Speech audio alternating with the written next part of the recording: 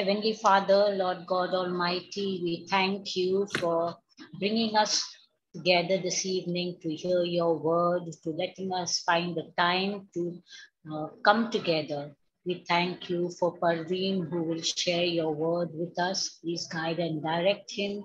Help us, help each one of us to understand and to do your will. In Lord Jesus Christ, your beloved Son's name we pray. Amen. Amen. Thank you, Vanessa. Let me face at my screen.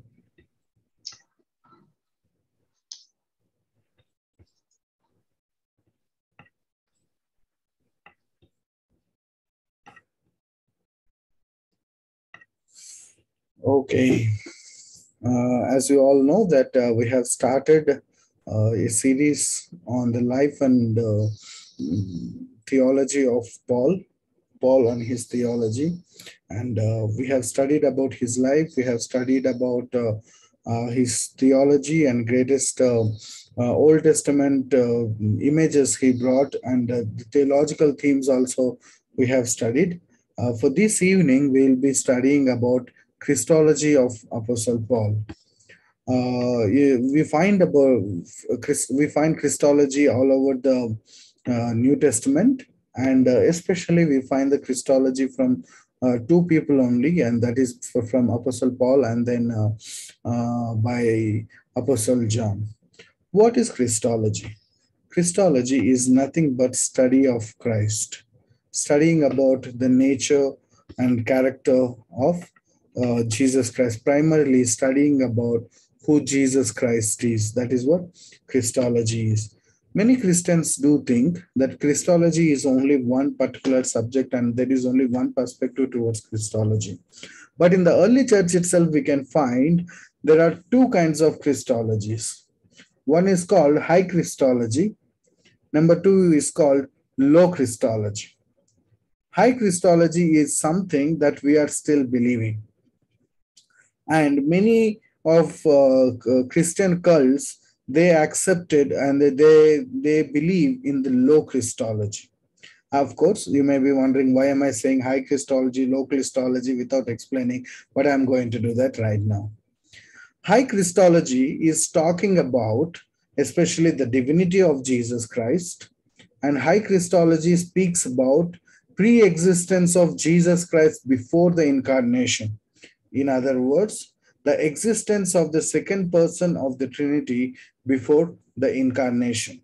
We can find that in the writings of Apostle Paul and then Apostle John. The remaining apostles did not touch much about the high Christology, or they did not touch much about the divinity of Jesus. But Apostle John and Apostle Paul, they have written extensively and they have written quite a bit about the divinity of Jesus Christ and the pre-existence of Jesus Christ. We all know John chapter 1 verse 1. John says, in the beginning was the Word, and the Word was with God, and the Word was God. And at the same, John also quotes the statements of Jesus where he says, before Abraham was I am. So, which is talking about the pre-existence of Jesus Christ. This is what high Christology is about. And another person who have written very much about high Christology is Apostle Paul. We can find more Apostle Paul writing and speaking about high Christology more than any others. One example we can find that is in Colossians chapter 1, verse 15 to 19. This has been used as the doxology of the church for so many years. Even today, many people use it for doxology. Doxology is actually, doxa means opinion, otherwise speaking glory about somebody. Okay, these are the words which were used to glorify the Lord Jesus Christ in the worship. So the Bible says in Colossians chapter 1, verse 15 to 19, it's writing, Apostle Paul is writing about Jesus, and he says, he is the image of the invisible God, the firstborn over all creation. For by him all things were created, that are in heaven and that are on earth, This reminds us about again what Apostle John said. All things are created through him, and there is nothing that was created without him. And then Apostle Paul says, all things were created that are in heaven and that are on earth, visible and invisible, whether thrones or dominions or principalities or powers. All things were created through him and for him.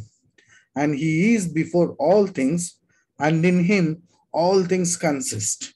And he is the head of the body, the church, who is the beginning, the firstborn from the dead, that in all things he may have the preeminence.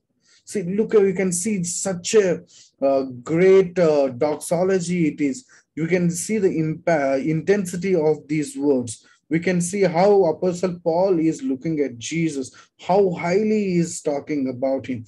He is the exact image of the Father. And he is the firstborn of all creation. He is above all. In fact, all things are created in Jesus, by Jesus, through Jesus, and all things, the purpose of all things is in Jesus. That's what he meant when he says all things are created for him. You are created for him. I am created for him. The earth is created for him. Everything that is existing, either visible or invisible, whether the powers or the thrones, whatever they are, all these things are created for Jesus. In other words, to say, the purpose of everything that is created is Jesus Christ. And he is in all things. He is over all things. And in him all things consist. So can we see the greatness of Jesus Christ? Can we see the preeminence? Preeminence means he is into everything and he is above everything. So that's what Apostle Paul writes about Jesus Christ. This is what we call high Christology. What we say in the creeds, the Nicene Creed says he is the God of God, light of light, true God of true God. He was begotten, not created, and he is before all things. He is the true God from God. That's what Apostle Paul also was writing in Colossians. So this is about high Christology. What is low Christology? There are, so as I told you previously, there are so many Christian cults who have subscribed to this theological understanding of Christ. Low Christology says that Jesus was a human and he was adopted as the Son of God. Jehovah Witness says Jesus was the first creation and he is the greatest creation. And there is another group called adoptionists. They say Jesus was just a human. During his baptism, he was adopted as Son of God. So these are the words so many people say. This is called low Christology.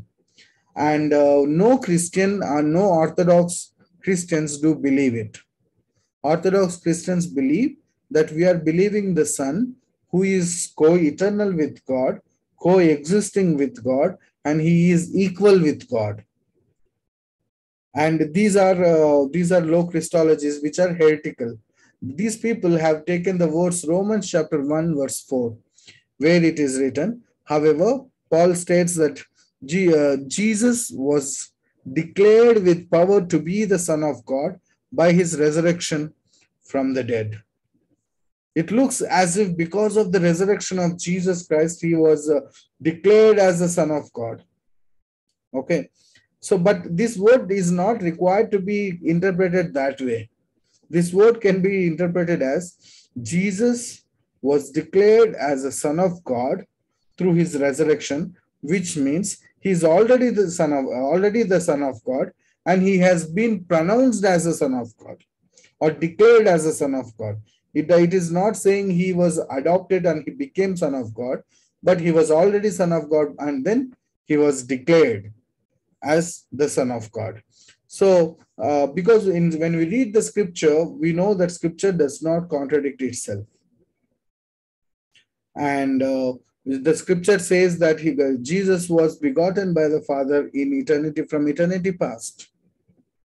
Forever, we have the eternal Father, which means we have there is an eternal Son.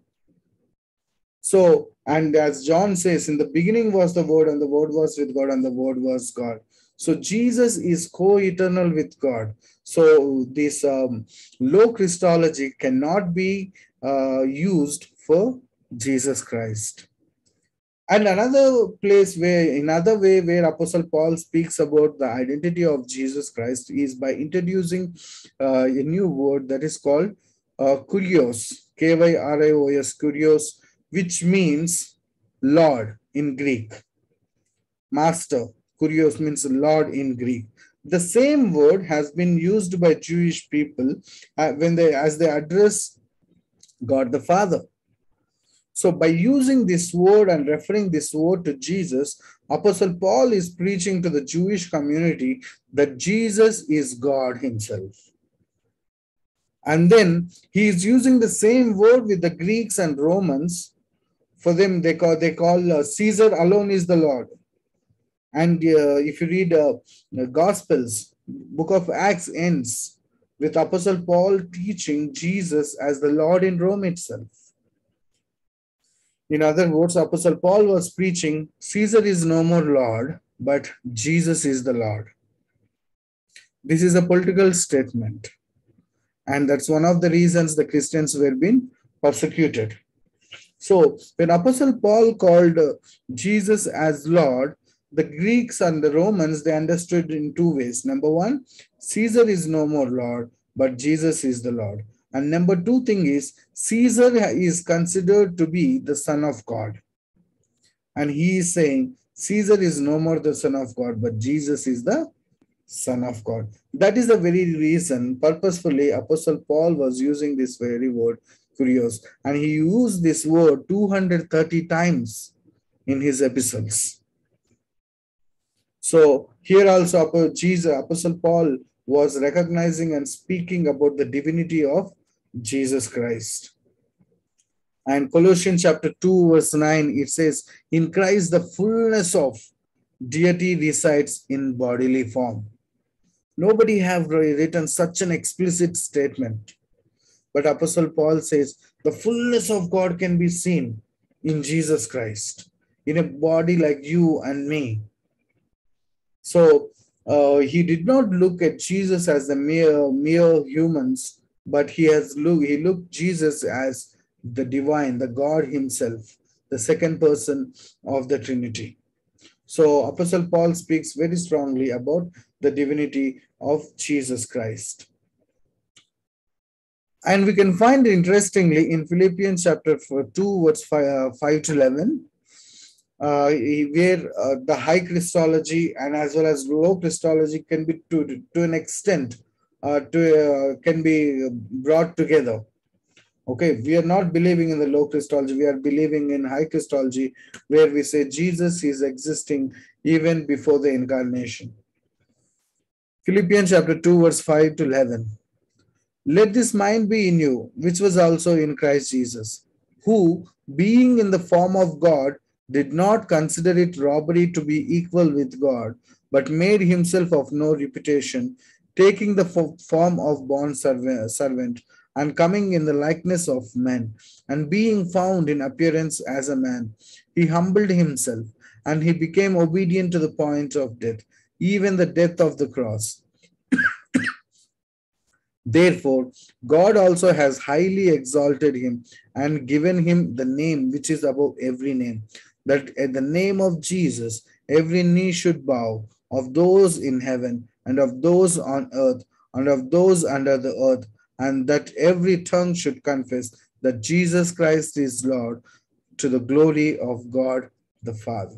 If you read the first half of this the scripture portion, it says Jesus is, he is being in the form of God. He did not consider it to be God. He is being equal with God, but he humbled himself. So it speaks about the divinity of Jesus Christ and the pre-existence of Jesus Christ. And then in the second half, he says, God has highly exalted him. Unlike the adoptionist or the low Christology people say, he is God. Jesus is already divine. In the first half, it has been established, and then in the second half, it is said, since he is divine and he is highly exalted by the Father. That is what the Christology of Apostle Paul. And another thing we can find in Apostle Paul's writing and in his Christology is, in fact, the reality is Paul's Christology is incarnational Christology. His Christology is it's all around the incarnation of Jesus Christ. If you read the Gospels clearly, and especially the teachings and preachings of Apostle Paul and Apostle Peter, we find one interesting thing, that is, Peter always preached about the fulfillment of the prophecy. And he says, Jesus is the one who was prophesied in the Old Testament. And those prophecies have been fulfilled in Jesus Christ. That's what Peter says. But when it comes to Apostle Paul, he entirely finds a new thing. And he says about a mystery. God has spoken to our fathers in various times, in various ways, but in the last days, God spoke to us through his Son. Apostle Paul says the mystery has been revealed, which was hidden from ages to ages. Now it is revealed to, God revealed it to his holy apostles, that is Christ in you, the hope of glory.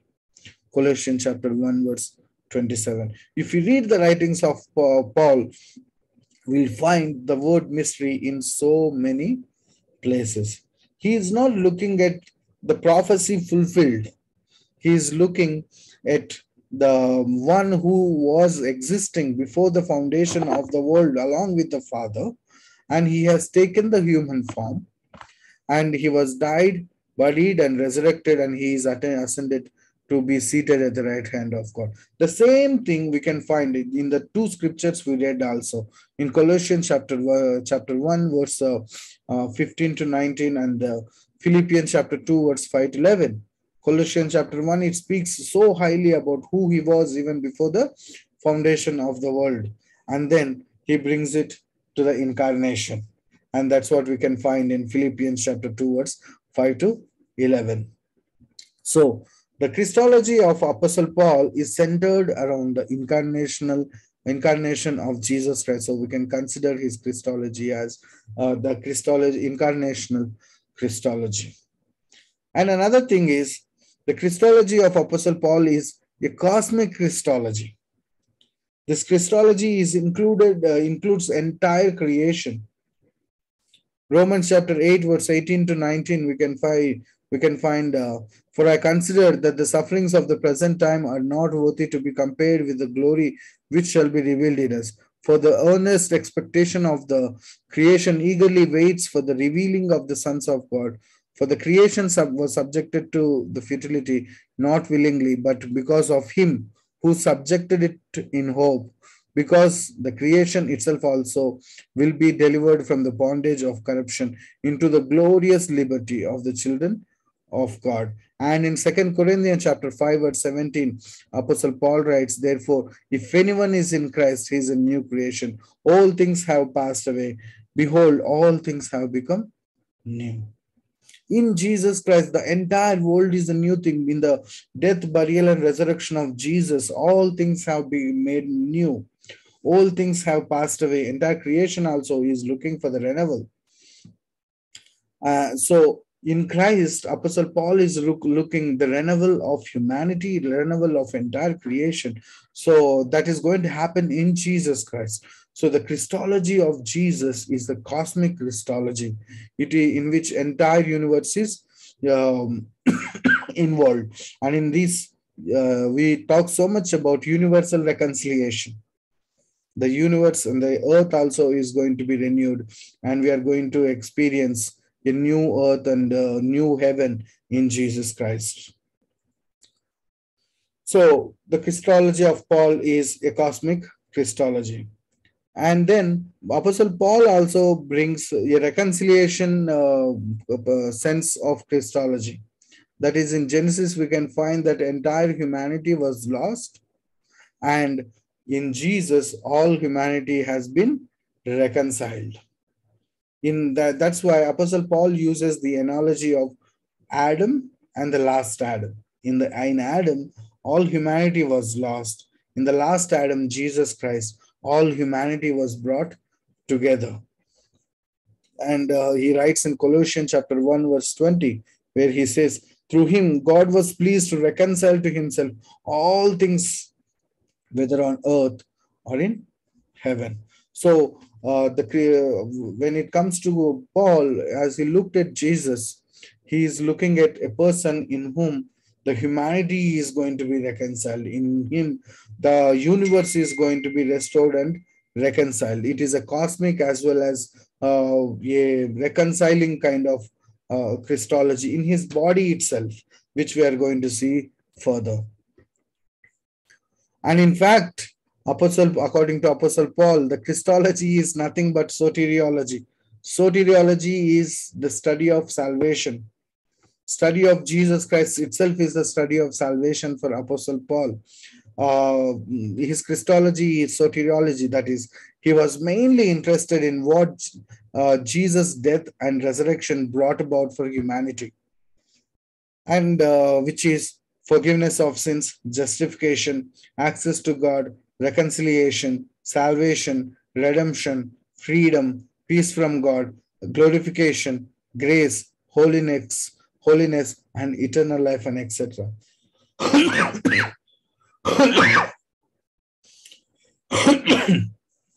Paul always focused on the death, burial, and resurrection of Jesus Christ and what they have accomplished for us. And in one place he writes, if Jesus was not resurrected, and we are still in our sins. And in Romans he writes, we who are sinners were being justified through his death. How much more we shall be saved through his resurrection? So when he talks about us, completely Apostle Paul is completely focusing on death, burial, and resurrection. And in fact, he says very astounding statements saying like, I was crucified with Christ, buried with Christ, and resurrected from dead with Christ. Everything that happened, and for all people, all their lives are centered around death, burial, and resurrection of Jesus Christ for Apostle Paul. So his Christology is completely enveloped, or it's completely what we'll call intertwined with the soteriology. That it's about salvation. And Apostle Paul, he speaks about one of the unique. 1 minute. Apostle Paul is quite, one thing we find in Apostle Paul's teaching, he is not very much interested in talking about what all happened in the life of Jesus. He is not very much interested in talking about the miracles that Jesus performed. And he is not very much interested in talking about all the teachings of Jesus also. He is very much focused on the person of Jesus Christ. That is, he is the Son of God, and he is co-eternal with God. In him only we have our salvation. So he is always speaking about Jesus, who is mysterious, who is he's not talking about the kind of explanation which Apostle Peter and other disciples were giving. And Apostle Paul also brings about his Apostle Paul's Christology is also connected with the vicarious life of Jesus Christ. Vicariousness. We find the words, in Adam, all humanity was lost, but in Jesus, entire humanity was reconciled unto the Lord. This is the kind of analogy Apostle Paul brings, and nobody else, no other disciples have ever brought these kind of analogies. But Apostle Paul brings that. In doing that, what is he doing is, if Adam is representing humanity, Jesus is representing humanity even much more than that. Okay, if in Adam all are dead, Even Adam was in Jesus Christ. That's what Apostle Paul writes actually. So if Adam represents humanity, Jesus represents even much more, and we can see the human nature of Jesus Christ himself. So Paul contrasts the destiny that the first Adam brought to humanity, which is sin, death, condemnation, and obedience, and the destiny that Christ as the new Adam has made possible to us, that is grace, justification, righteousness, obedience, and Jesus being 100% God and 100% man, he is mediating for us. He is not just mediating with the words, but being 100% God and 100% man, he is mediating. He is representing humanity to God, and he is representing God to the humanity. You all know the Old Testament figure of the priest. Priest wears 12, he has 12 stones on his robe. On each stone, each tribe of Israel was written. So as he goes to the presence of God, he is representing the 12 tribes of Israel in God's presence. And as he returns, as he turns towards the people, he will be representing the picture of God, and he will be expressing the message of God to people. So, in the same way, Jesus being 100% God and 100% man, not just by his action, by his very being, he is mediating God to humanity and humanity to God. So here Apostle Paul is talking about the humanity of Jesus Christ. In the first, we have seen how strongly he was talking about the divinity of Jesus Christ. Here he is talking about humanity of Jesus. And we can find Apostle Paul writing in 1 Timothy chapter 2, verse 15. It says, "For there is one God and one mediator between God and men, that is the man Jesus Christ." Paul says Jesus is still a man. He is still mediating for us. There is a man in heaven, that is Jesus. So as Jesus went to the heaven, he has taken entire humanity with us because he is our federal head. And he has taken us and made us sit at the right hand of the Father. That's why Apostle Paul says, "Your life is hidden in Christ your life is hidden in God with Christ, and you have been seated in the heavenly places." That's what Apostle Paul writes, because he has clearly seen Jesus being a man. He was ascended to heaven, and he is mediating for us. And one interesting thing we find is Paul does not base his hope of resurrection on the Old Testament scriptures. We can find resurrection, eternal life. We can find so many things in book of Isaiah and book of Ezekiel. In so many places we find. But Apostle Paul, he does not put his hope on any of these words. And he does not put his hope on Greek understanding of immortality of the soul. Whichever attains the greatest knowledge, the soul will be living forever. That is the Greek understanding of immortality. And at the same time, he does not put his confidence on the Jewish eschatological expectation, that is, at the last days, God is going to raise the righteous people from the dead, and they are going to live in the millennial kingdom forever. These kind of things we can find in the Old Testament. And he does not put his faith in that, but he completely puts his faith and completely based his hope on the very foundational belief and teaching, that is, Jesus was resurrected from the dead.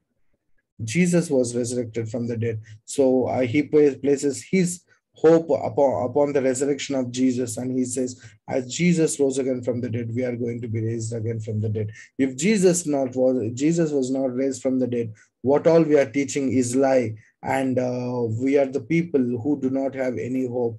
We can find it in 1 Corinthians chapter 15 completely. He talks about the importance of the resurrection of Jesus Christ. And he says all our faith and our life is based and founded upon the very fact that is Jesus rose again from the dead.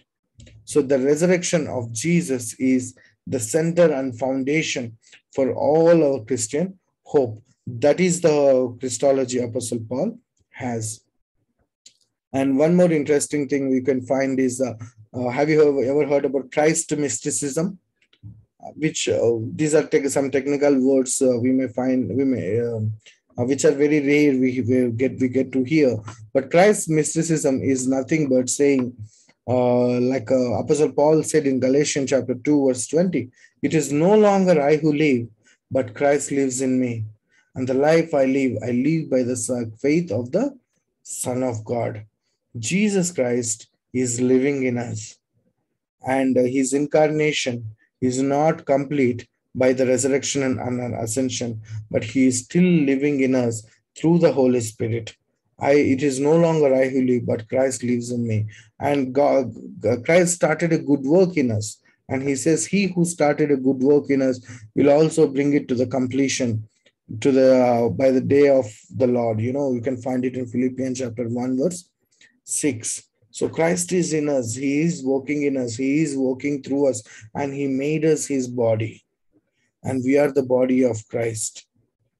This is a mystical teaching, mystical belief that Christianity brings, and in fact, very strongly taught by Apostle Paul and touched by Apostle John, especially in John chapter 17. We find Jesus prays to the Father, we may be in him, they may be in us, so that we may be one with him.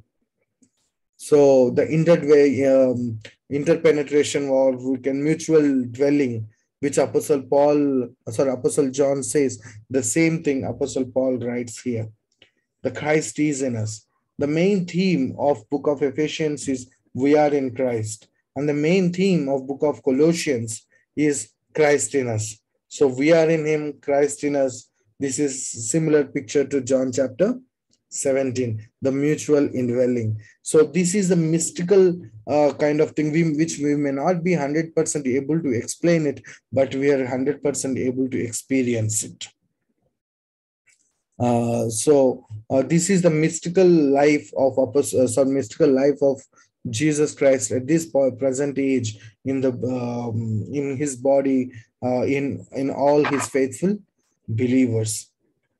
So that is about Christ mysticism. This is what Apostle Paul sees. Christ's ministry is not over, but he is still working in us through the Holy Spirit. And last an interesting thing I would like to bring to your notice is which we find in 2 Corinthians chapter 5 verse 16, where he says, therefore from now on we regard no one according to the flesh. Even though we have known Christ according to the flesh, yet now we know him thus no longer. Apostle Paul is not interested in knowing Christ according to the flesh, which means it can be according to the reason, it can be according to the encounter he had with the resurrected Jesus. It can be by directly listening to him or hearing him or anything, but he want to know him according to the Spirit. And one more thing we find in the same in 1 Corinthians chapter 15 verse 3, that is, for I delivered to you first of all, which I also received, that Christ died for us according to the scriptures, and that he was buried and he was rose again the third day according to the scripture. Paul wants to know Christ according to the scriptures. He's not putting his faith on the resurrection of Jesus because he just had an encounter with Jesus the other day, but he put his faith in Jesus according to the scripture.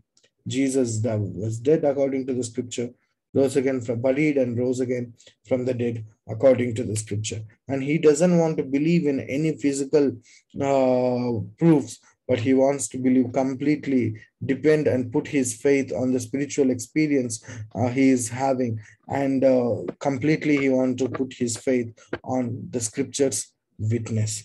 This is the Christ Apostle Paul is believing. The Christ of Apostle Paul is by the Spirit. The Christ of the Apostle Paul is of the scriptures. So this is the Christology of Apostle Paul. So once we just go through what all we have seen, according to Apostle Paul, Christ exists before the creation of the world. He is God and he is firstborn of all creation. He has preeminence in everything. And number two thing, he has preeminence through everything, and through his resurrection, it has been declared to humanity. And Apostle Paul uses the word Lord, which denotes or which speaks about his divinity, as well as he is the king over all humanity and powers, and Caesar is not the king, but Jesus Christ is the king. And the fullness of God dwells in Jesus Christ. Here, Apostle Paul speaks about the divinity of Jesus Christ. And the next thing is Apostle Paul's theology is Christology is incarnational Christology, because he doesn't speak about fulfillment of the prophecies, but he speaks about incarnation, which is a mystical union, which is a mystery. Which is an act through which the mystery of God has been revealed to us. And then Apostle Paul's Christology is the cosmic Christology. In his Christology, in his Christ, all humanity is hoping, all humanity is indwelling, and entire humanity is going to find the salvation and redemption. And entire humanity was made new creation in Jesus Christ. And Paul's Christology is soteriology. His Christology is completely based upon the death, burial, and resurrection of Jesus Christ. And he speaks completely about the benefits or the implications of death, burial, and resurrection of Jesus Christ. And second last thing is Jesus Jesus is 100% man. That's why he brings the analogy of Adam and Jesus, the first Adam and the last Adam. So if Adam is representing humanity, Jesus is representing humanity much more. And then we have a man in heaven, that is Jesus Christ, which is talking about the humanity of Jesus. So he spoke about divinity of Jesus, and then he spoke about the humanity of Jesus. He is 100% man and he is 100% human.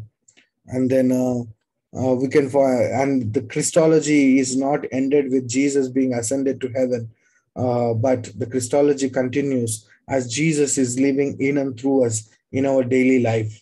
So his Christology is not just conceptual, but it is an experiential thing in the life of each and every believer. And Apostle Paul, he doesn't want to know Christ according to the flesh, but his Christ is according to the scripture and according to the Spirit. So this is what Apostle Paul, we find about Christ in Apostle Paul's writing and in his ministry. If you have any questions or doubts, or you want to comment or add, please feel free to do that.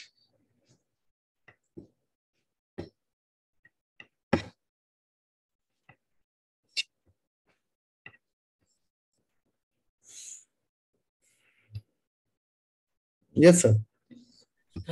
Sir, I have a very simple question, sir. Yes, please. The Jews expected the Messiah, na? Then when Christ came, they did not accept him as the Messiah. Yes. Yes. So they were looking. What did they believe about Jesus, sir? What did the Jews believe regarding Jesus? Yeah, so there are so many people expecting for Messiah, especially during the 150 years of Jesus. I mean, Jesus was there 70 years before and after, like 150 years. During this 150 years, there were so many people who came and claimed that they were the Messiahs. Okay. And these Jewish people were expecting completely for the Messiah who would redeem them from the bondage of the Romans, who is going to establish the kingdom. In fact, the disciples of Jesus Christ himself were believing and expecting that the Messiah would redeem them from the power of Romans. That is, this is after the resurrection of Jesus, not even before. After the resurrection of Jesus also, the disciples were asking Jesus, Lord, when you come this time, are you going to restore the kingdom back to Israel? You remember those words? And Jesus nudges them and he does not answer those questions.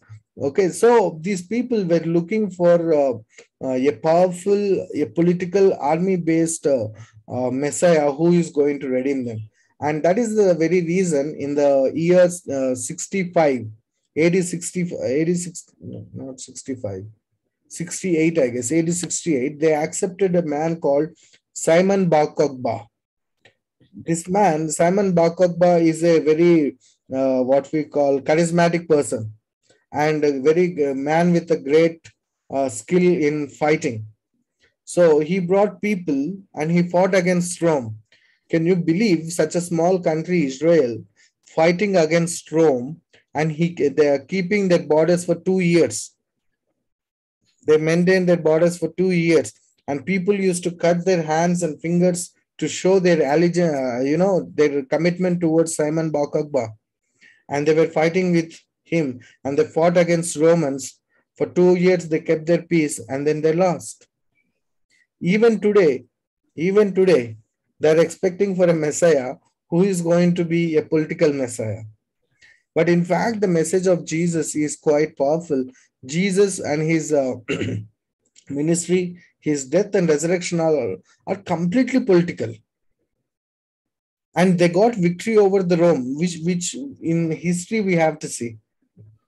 Okay. And God is going to establishing his kingdom completely in the days to come. We are going to see the fullness. So, but one thing is, basically, Jewish people were looking for a Messiah who is going to be political. They might have read Isaiah till chapter 48 only. They did not read from 48 to 53. So, till 48, it speaks about Jesus coming as a king. And then it speaks about Jesus being tortured and his service as a servant. So they have taken only part of it. The rest of it was not taken. So that's the very reason, I guess, they did not accept Jesus as the Messiah. And definitely, he was not keeping the Sabbath according to their ways, and he was being crucified on the cross. So they made it very difficult for others also not to believe. And one single statement I would like to say, if you remember, Jesus saying about blasphemy against the Holy Spirit will not be forgiven. If you read, the context teaches us these people were not believing not because they were not convinced to believe. They are not believing because they don't want to believe.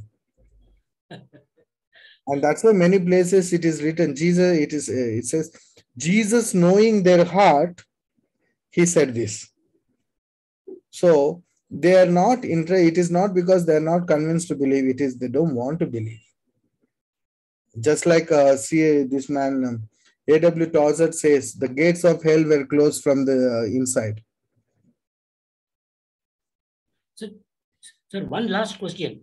Yes, Sir, today, what about, do the Jews of today accept Jesus' divinity?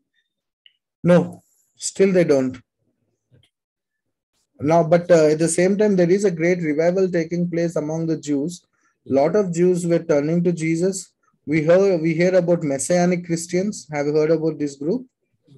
Messianic Christians. These are people who are believing in Jesus, but still they continue the Jewish traditions because a lot of things were commanded to them to observe. So they were keeping the commandment and continuing it.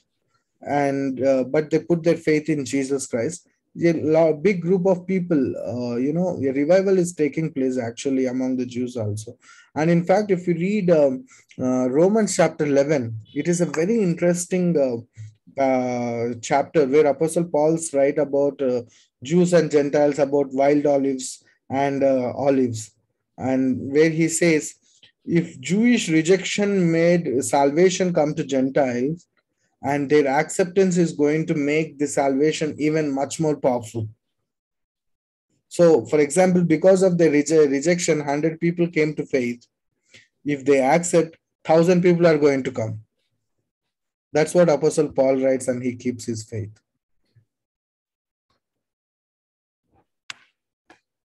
Thank you, sir.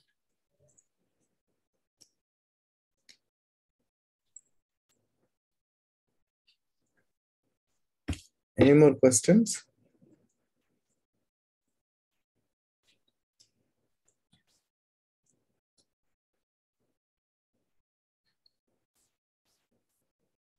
Yes, Uncle. Unmute yourself. Yes. It is unmuted, yeah. I think you said that Jesus was first created, something like that. That is Jehovah Witness believes Jesus was created first, and then through Jesus all things are created, which is a heretical teaching. Yeah, but of course I know your witnesses, they believe that he was created. Firstborn also you mentioned, I think you said that. Yes. Is there any, I think there is a confusion, isn't it? How should we look at those words, firstborn of all creation? Is he actually firstborn of all creation? No. There is a, we need to read the original text, uncle, the Greek text and all we have to read. When it comes to English, we always run short of terms, actually. That is the very reason we use the word begot. Jesus was begotten by the Father. Okay. So when it comes to the word firstborn, when it comes to this, the same word begotten was used.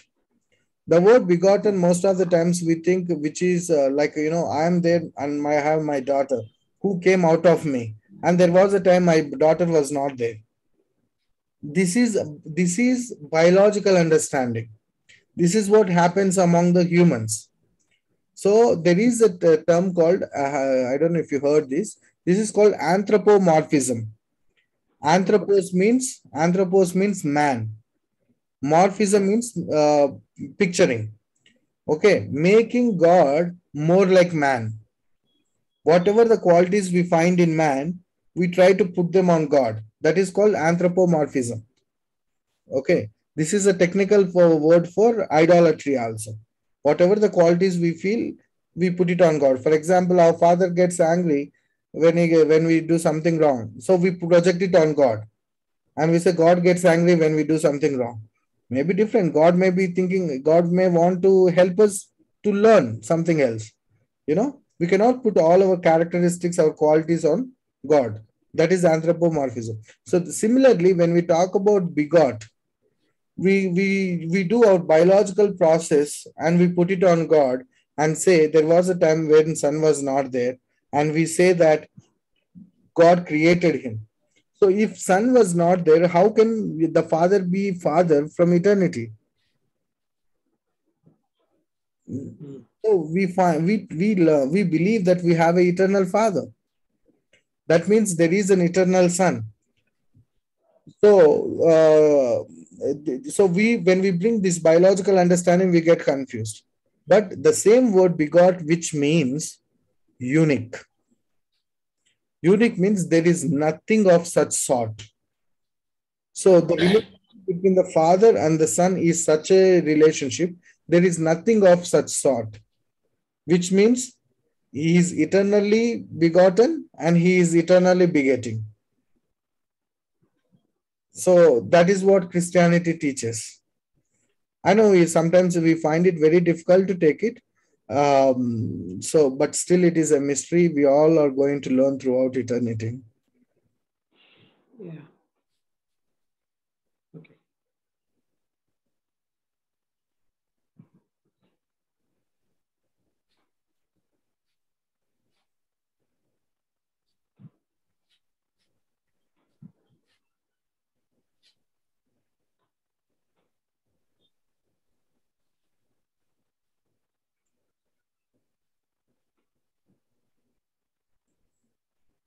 I think Mr. Suryamurthy wants to ask you something.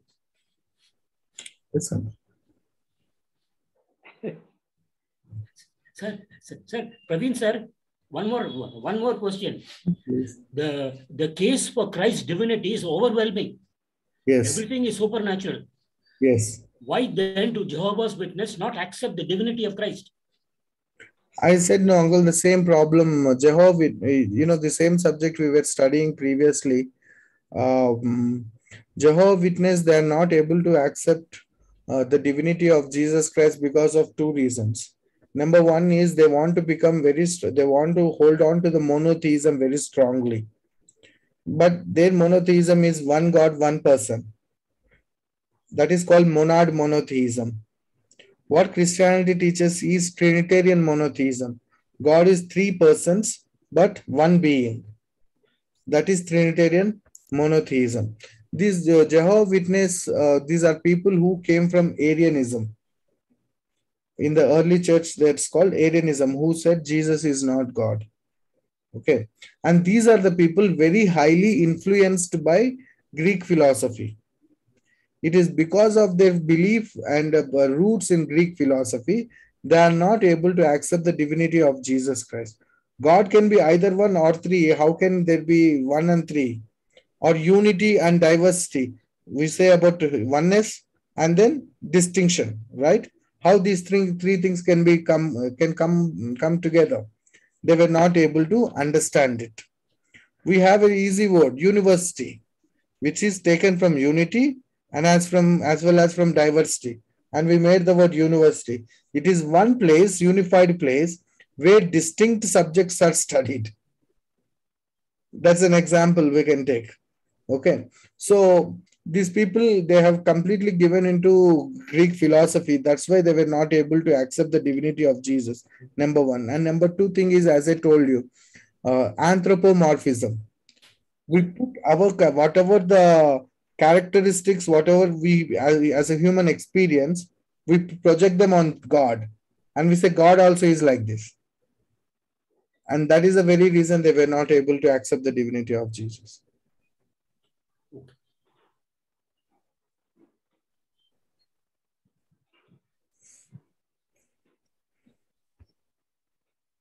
Yeah, we have 3 more minutes.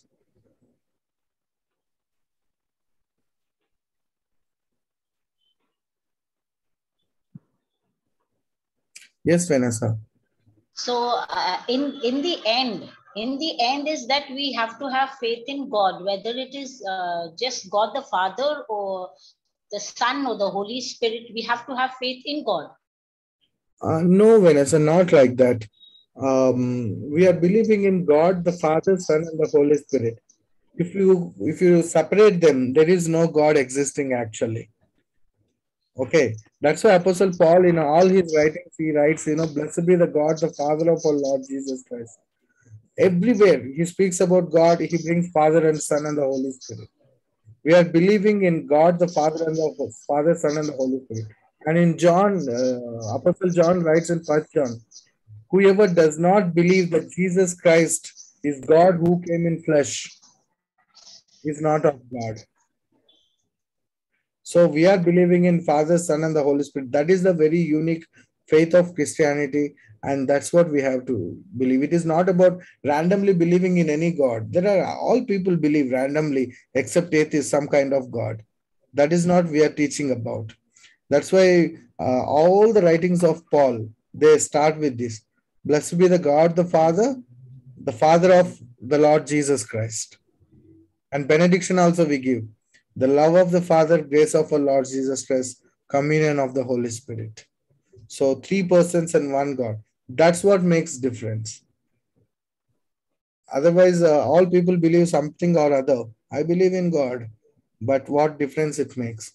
Believing Jesus is the Son of God who rose again from the dead. When the moment we say Son of God, Father comes, right? And Holy Spirit comes. So that's what Christian faith is.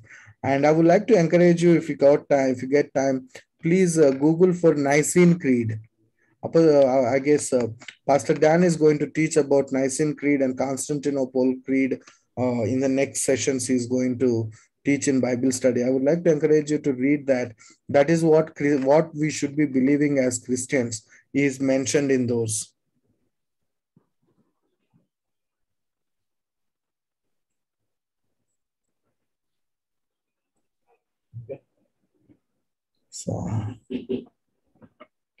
So shall we close our Bible study then?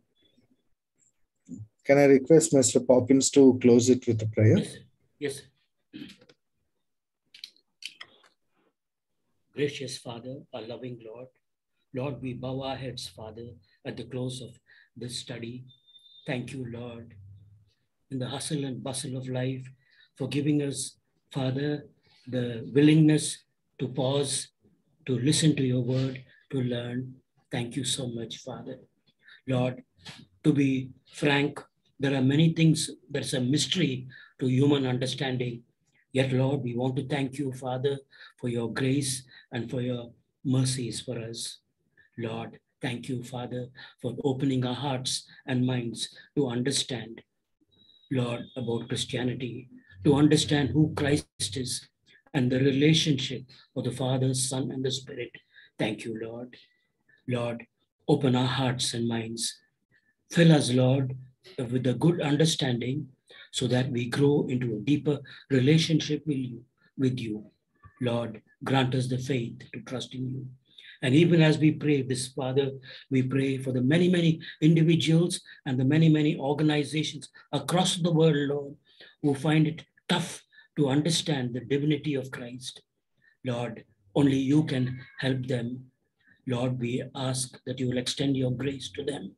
And in the right time and in the right way, surely you will call them and induct them also as your full-fledged children. Thank you, Lord. Thank you, Father, for our Pastor Praveen and for the hard work and for his willingness to share his understanding with us. Thank you, Lord. Be with all of us, Father, and bless all our members and all those, Lord, who are eager to learn. Lord, you will call many more. Thank you, Father. We ask all this in Jesus' precious name. Amen. Thank you all. Thanks for joining. And may you have a good evening. And we all see you next week. Thank you. Thank you.